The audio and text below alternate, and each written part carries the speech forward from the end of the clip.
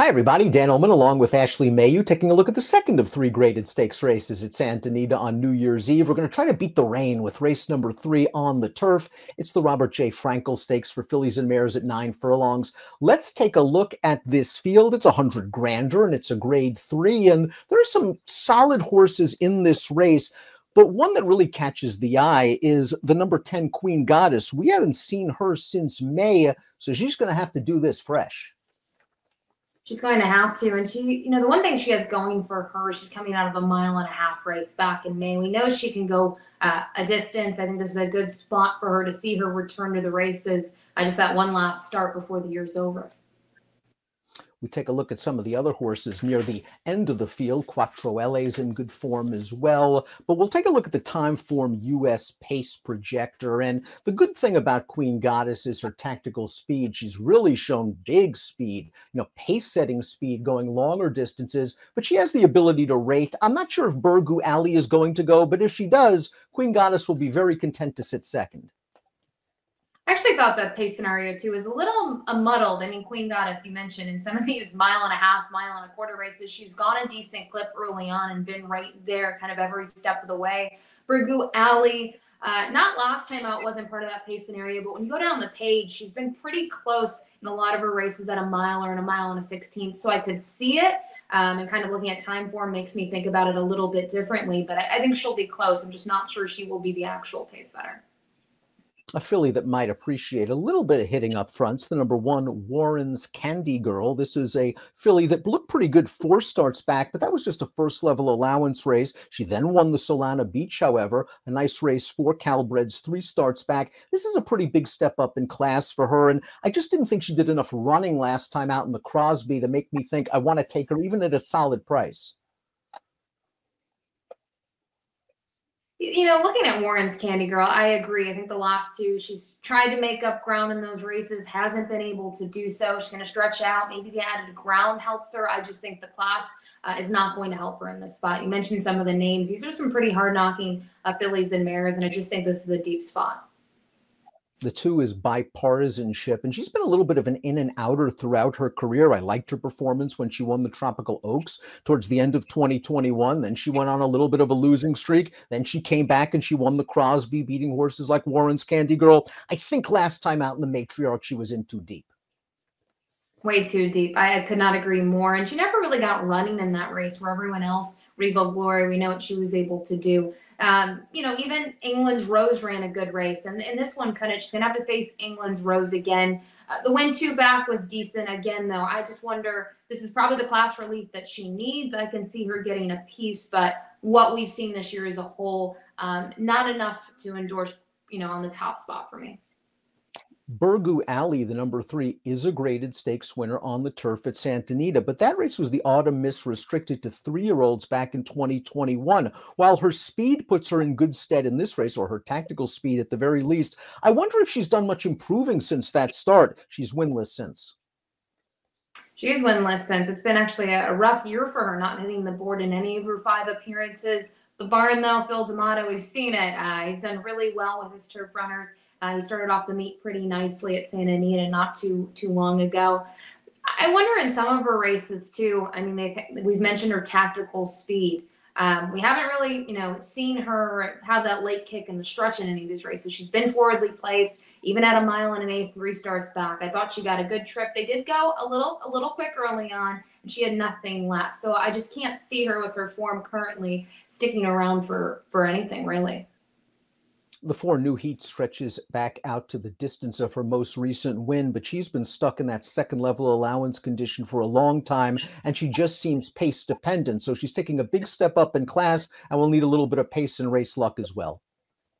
She'll need a ton of pace. She didn't really get that last time out. It was her first start, though, in quite a while. The one thing I'll say is if you want to give her a plus, she's loved the 1.1 mile distance the only 2 times she's run at it, and her best race this year was at that distance. I just think, again, a similar story we've been saying. The waters might be deep for her. England's Rose, the number 5, looks like a true contender in this spot. She's going to be making her third start off a pretty significant layoff. And just look at the names she's been in against in her 2 starts this form cycle. The recently retired Going Global was just a star in Southern California. England's Rose ran second to her in the Goldacova. And here's the matriarch where she was in against odds-on Regal Glory, who's a true grade 1 type. And in this race, England's Rose, we pick up the replay a little bit late, was kind of down on the inside midway on the turn at a key juncture. She'll get outside late, and she's really game to get up for second. She was. We saw the 5 in here kind of set some strong fractions early on, which set up for other horses in here. Regal Glory, much the best, but still a blanket finish for that second spot. I think that was at a mile. I do think this is a horse that's going to appreciate the added distance. I think in her last 2, she probably needed more ground in each of those upwards. Very consistent type. Still looking for that first win of 2022, but I also like her getting back to Santa Anita. Some of her best figs have been over this turf course. A horse cutting back in distance is the number 6, Scarabia. This is a Calumet Farm homebred. They tried blinkers last time out in the red carpet, and she was just 1 pace that day. That's kind of a running style, sort of a grinding sort that I think might be more effective at longer distances. She has a race or 2 on her page that make her somewhat competitive. I kind of like her at all on the bottom of single race exotics. I think so. I think it'd be a good spot for her. You're definitely going to get a price on her as well. And she's only had 1 start since joining the new barn. I remember her actually at Gulfstream Park when she broke her maiden. She ran okay after that in a grade 3 race. And she's just been a little hit or miss in terms of her form. Her last 2, she was in graded stakes competition. The Rodeo Drive, obviously deep waters with Going to Vegas, Family Way, horses that we would see at Del Mar just the following month. I just don't know what to do with her. She is cutting back. But I do think if you're looking for a price horse, her numbers at her best would make her a factor. Here's a horse coming off a layoff, the number 7, Closing Remarks for trainer Carla Gaines. We haven't seen her since May when she was 4th behind Queen Goddess in the Santa Ana. She didn't have the greatest trip that day. She's another filly, however, that seems pace dependent. She does seem pace dependent. We've never really seen her close, at least in the last probably 8 or 9 races to the pace. You have to go pretty far down, the page to find a race where she was close. I mean, I'm looking at April of 2021, but I thought her last 2, they were good efforts. She did go from that mile to a mile and a quarter. She did have, handle the added ground fine. Now she's going to kind of get that sweet spot in here. Distance, she's performed well in the past. Curious to see what she'll take in terms of the tote action come Saturday. I think she's one that maybe will take a little bit of play in here. I kind of understand why D'Amato turned back the 8 Island of Love to a downhill turf sprint last time out. She began her career with a couple of strong efforts overseas in Italy. I just wonder if a North American turf sprint's just a bit too sharp for Island of Love. And then if you argue that the Del Mar Oaks 2 starts back was just too tough of a spot, now you've got a filly that's a bit dirtied up, and a race 3 back, the San Clemente, was not bad at all. She will face older horses for the first time. She will, but that race 3 back and even 4 back when she was second to Cairo Memories, who was really well respected, especially out in California with her, the races that she had been able to kind of perform in, what she had been able to do. Her last race, I'm going to draw a line through it. I completely agree. I don't think a 6.5 sprint suited her well. 2 back, I thought she had a ton of trouble. She wasn't ice cold on the board. She was still a price in there, but this is going to be interesting to see her. The barn we've talked about with other horses has just been off to a good start. Always one to watch, and she's a huge price on the morning line. The 1 1/8 is one of the major handicapping factors of this race, I think. For some, it's a little bit too short. For some, it's a little bit too long. It's just right for the 9 Avenue de France, who's done excellent work at a 1 1/8 in her career. Now, she's finished behind England's Rose in her last 2 races, both of them at a mile, but she won the maybe 3 starts back. She, again, a bit of an in and outer, but when she fires her A game, she could be right there. I think so. I think that she has a huge shot in here in terms of where she could finish. I don't love her record at Santa Anita, but I do think a lot has to do with the distance. I mean, she's had a lot of mile races, 1 1/16. And you mentioned those last 2 efforts. She's been beat by, some really nice horses, a couple that she'll have to face once again. But 1 1/8 on September 10th in that grade 2 did suit her well. And even her prior effort when she was second to Going Global, that was a tongue twister, was a good race. And we talk about connections. Frankie Dettori was off to a great start, winning 3 races on opening day. I think he's getting some really live mounts, and she could be one of them.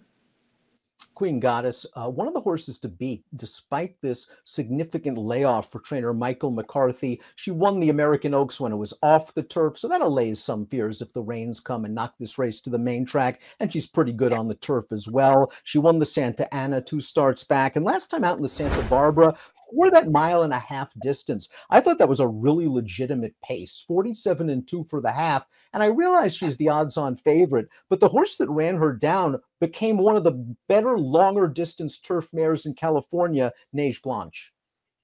Neige Blanche has been kind of a beast, as you mentioned, in her career so far. And I thought this was a great performance. I mentioned, the pace was hot for 1.5 miles. Typically, you're seeing way softer opening halves and even 3/4. And it was still race-like for some levels. I think the distance is going to suit her well. The layoff is a bit of a question. Michael McCarthy, though, I'm a big fan of his work and what he's able to do. I know when you look at the 6-month or more layoff, he's only 13%, but I think he knows kind of where to put a filly like this. Drawn way on the outside is the 11 Quattroelli, and while she has to improve just a little bit perhaps to obtain top honors, I am a fan of hers, and I think she might be lurking a bit under the radar. I really liked her second-level allowance win over course and distance 2 starts back. She was at the back of a compact field, swung 4 wide, and got it done, and she ran okay last time out, going a little longer in the red carpet. She ran really well. I mean, she was stretching out too, and we're going to watch the replay here in the red carpet. You can see her. She's in second at this point, and the 5's still on the lead in here, but she's going to keep on grinding away. This was a distance that she had never gone much further. It's an extra 1/4 mile than she had seen last time out, and I still thought it was a good effort. You mentioned the win 2 back, probably the one to key in on, but she still tried to hold her own there. Turning back in distance, I think, will help her. Let's see if she could work out a trip from the far wide post position. Top pick time for the Grade 3 Robert J. Frankel. It's the second of the 3 graded stakes on the card. We're in agreement. I was blown away with what I saw from Queen Goddess earlier in 2022. She'll have to overcome the layoff. I just think this is a good spot. She found a nice spot class-wise.